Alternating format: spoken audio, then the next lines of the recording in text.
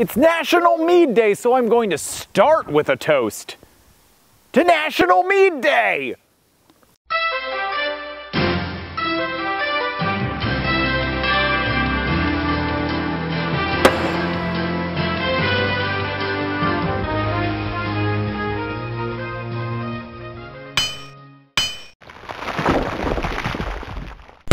Welcome to National Meadmaker, where I, Ricky the Meadmaker, answer your questions about mead making, mead drinking, mead brewing, and really any question you're willing to send to me. I got a little overzealous with my quaffing earlier, so I have a new shirt now, but it's National Mead Day, and we had an amazing day at the Mead Hall with mead demonstrations, and I was going to shoot this episode there, but I forgot the chip for my camera, so I got some cool footage that you're going to see in a minute.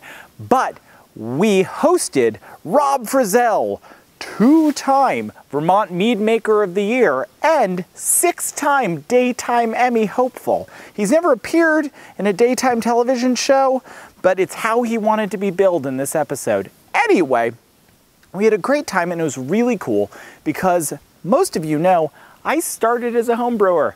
I believe every single mead maker on the planet started as a home brewer because there is no school for mead making.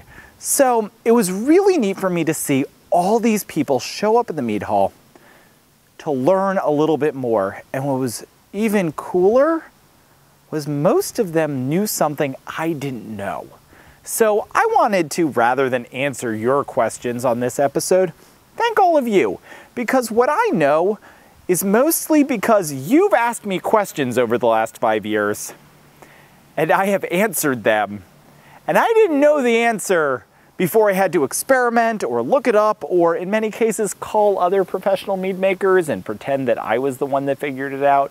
So I want to say thanks to Rob for pushing my mead making along, and all the other people that showed up at the Mead Hall today to learn a little bit about mead making and teach me some things I didn't know.